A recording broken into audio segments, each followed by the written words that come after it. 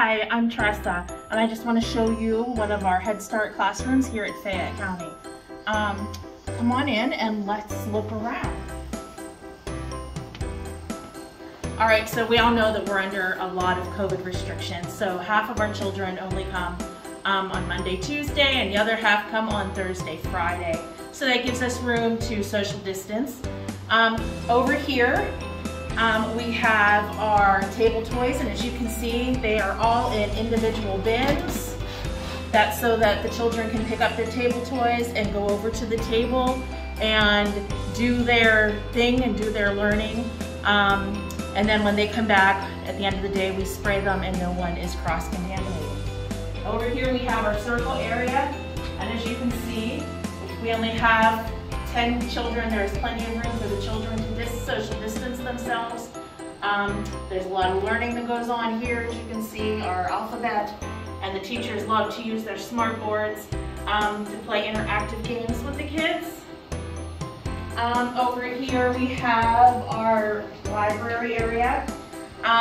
There are books out here, but there are also books in the children's individual bins, so that the children have their own books and they can cozy up and they can read a book safely on their own. Coming over here, this is our table area.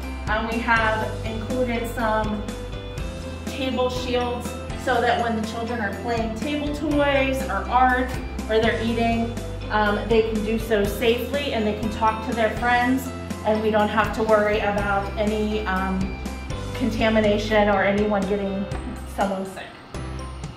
If we come around here, this is where all of the children's art supplies are.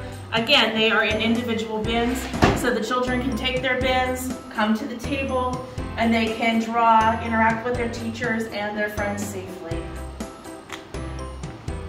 Over here, again, this is the art area, and it's like very bare right now because we don't want the children having a lot of materials out there actually in their bins. And back here is our sensory area, and this is where a lot of the table toy or the sand and water happen. And the children have individual sand toys, and I believe there are bins when it's water time that they can have their own individual water bins, and then the bins get emptied and sanitized at the end of the day. So that is a day in the classroom of Fayette County Head Start. Hi everybody, I'm Gina Bowen. I am the CDE manager here at Head Start Early Head Start of Fayette County. This is our Lemont Furnace playground. You'll see this structure at some of our sites.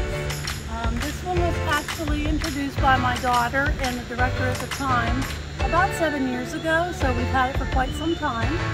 You'll see here they like to sell lemonade here. Sometimes they'll change it up and it'll be the bakery or the theater or our studio, whatever they have on their minds that day. It has the slides, the open and the covered slides. And there's also stairs leading up. We like to use this for children who need that extra movement, who have some disabilities and things. They're able to use the railings. Here they're able to use these handrails to keep them safe. And you know, a lot of our playground structures are more about their inventive play and creative play. It's not just about running around and having outdoor time. It's the social emotional aspect that goes along with gross motor play. So you'll see here they can also do the rope climb. They can go underneath for some alone time and sit and talk and play in there. They're able to play the famous game of tic-tac-toe over here. Let's see them spin and play. At this time, they are not using the play structure due to COVID. We are following safety practices from the CDC and not having them use them due to having to sanitize in between every child's play, which is just a little too much and it takes away from the playtime. So they are able to come outdoors. They have binoculars. They go on bear hunts and different things like that. They have tricycles with helmets, scooters, sidewalk chalk, hula hoops, any kind of thing we can take outside we've ordered and they have here to play with. This is our shade structure. You'll see these at most of our playgrounds. really does provide a nice, good bit of shade. They have their picnic table under to sit underneath. And it's just a nice place where they can come and cool down when they need to, when it's really sunny and hot. This is just a house here that they can turn into anything they want. They have very vivid imaginations. It's not always just a house. Sometimes it's a school and they'll pretend that they're the teachers. Other times it's a restaurant, whatever they want it to be. We do limit how many children go into the house at one time just to keep it safe when we're here doing regular play. And then you'll see the car that they take rides to the Dairy Queen, to the Pizza Hut, and wherever. And then also the fall tunnel. And over there in the far corner you'll see the different games that they can play. And it looks like we're getting a little bit of sun, so now you can actually see where the shade does work out here for them to sit on the table. So that's our playground, and we just want to thank you for joining us today.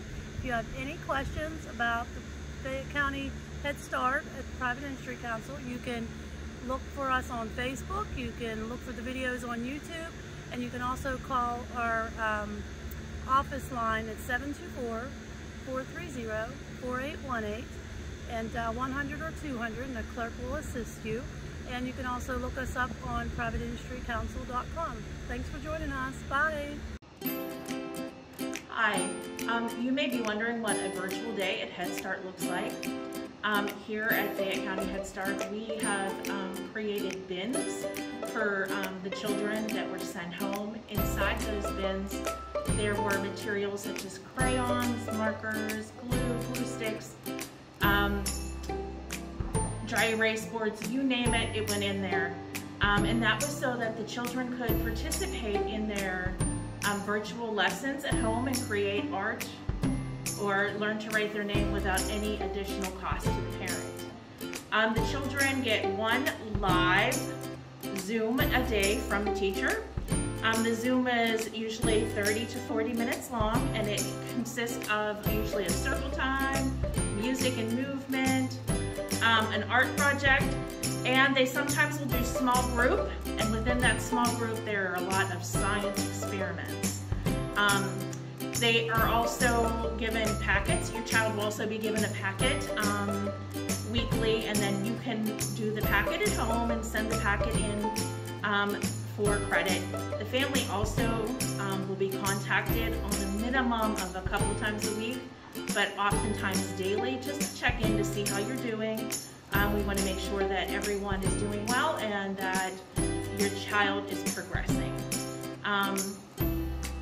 We also provide meals for every child at Head Start, whether you're at home or whether you come to school.